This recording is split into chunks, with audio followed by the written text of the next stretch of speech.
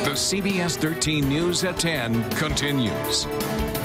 Welcome back. The California Geological Survey released official maps today pinpointing new seismic zones across California. There were 14 maps released, and one of these zones was right where the 2014 Napa earthquake happened. For more on this now, let's head over to CBS 13 meteorologist Lisa Meadows. Lisa? That's right, Christina and Tony. Basically, what this ended up doing, we knew that there was a seismic fault in the Napa Valley area, but we never knew exactly where it was until now. If it goes through your house, you may be concerned. Not knowing where fault lines lie could be a $100,000 mistake. That fault trace went right through houses.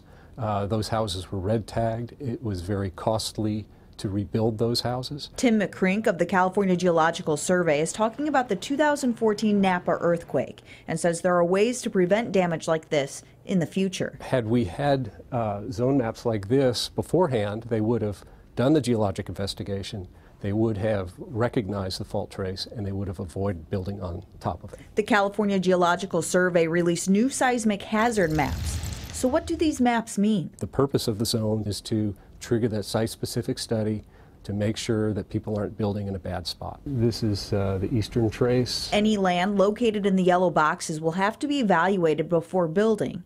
And that could be costly. It can be in the thousands of dollars. But could save future developers hundreds of thousands of dollars. Find the hazard and don't build on it. And they use some state-of-the-art technology to do it. Photography flown by drones, so you get high resolution. You can build three-dimensional models. Their greatest tool was a NASA airplane using radar rapidly scanning the area. Boy, when it pops out, look at how that red band just stops abruptly. It's returning all these points, and they calculate the ground elevation at very high resolution. Scientists hoping this new data will help save lives and potential seismic safety hazards before the next big quake.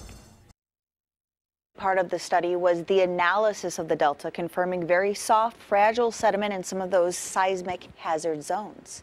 So much goes into this, the research and stuff, but people hear earthquake and we all perk our ears up, that's for sure. A lot of research going into this, and I learned so much going out there too, so definitely steps in the right direction. All right.